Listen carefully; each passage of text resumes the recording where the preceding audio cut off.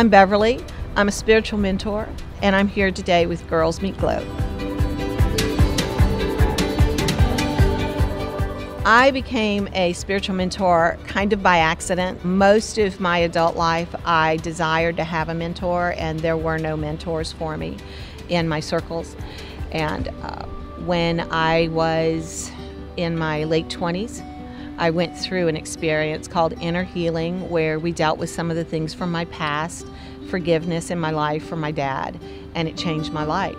It made me see people more clearly, how people usually operate out of their own hurts, and the things that might hurt you really had nothing to do with you. It was more about them, and learn to give people grace and offer forgiveness. Having done that, I raised 4 children and decided, God, you really do want me to help other women. What motivates me to keep going is the tremendous need that I see in the church and in the world for people to walk in freedom from their past, healing and wholeness from things that have hurt them, traumatized them, kept them down, keep them from moving forward in their own lives.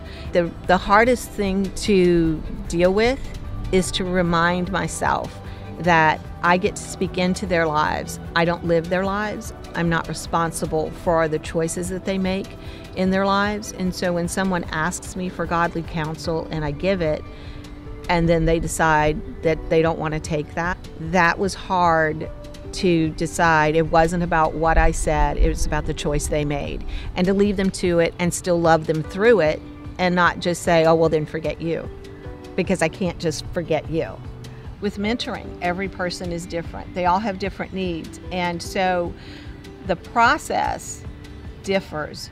The goal never does. The goal is always about finding freedom and wholeness, helping them find their identity in Christ. They are smarter than what they think they are.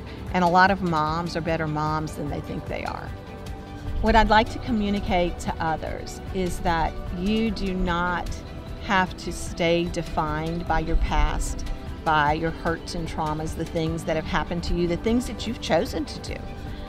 There's forgiveness for that. God forgives you, but you need to forgive yourself. Keep spiritual pride at bay, because it's really easy to think, oh, look what I did.